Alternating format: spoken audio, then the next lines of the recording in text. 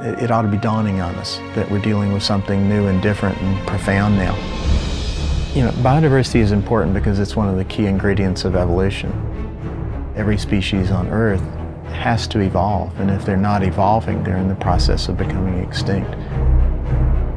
The biodiversity that we depend on is the crop diversity. More than anything else, more than any other natural resource, it's the diversity of our food crops that keeps us going. It's a question of whether we're going to have dinner on the table, who's going to have it, how much is going to be there, and whether it's going to be there. As consumers, we don't see that. That's all behind the curtains. Crop diversity is threatened. There is no such thing as a best variety. Seed banks are endangered.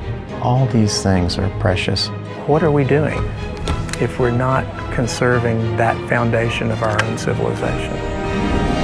I've been fascinated with crop diversity for about 35 years now.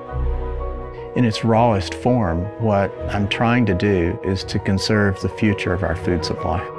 We need to have a facility that can really offer protection. Regular buildings are vulnerable. It wasn't going to work unless the design was simple, unless it functioned really simple, almost by itself. The seeds that are in there represent the history of agriculture, but it's also the future. Our task is to keep it going. And this is really the central challenge that humanity faces. It's not going to get better by ignoring it. We don't exist as a species on Earth ourselves if we don't have this biological foundation of agriculture.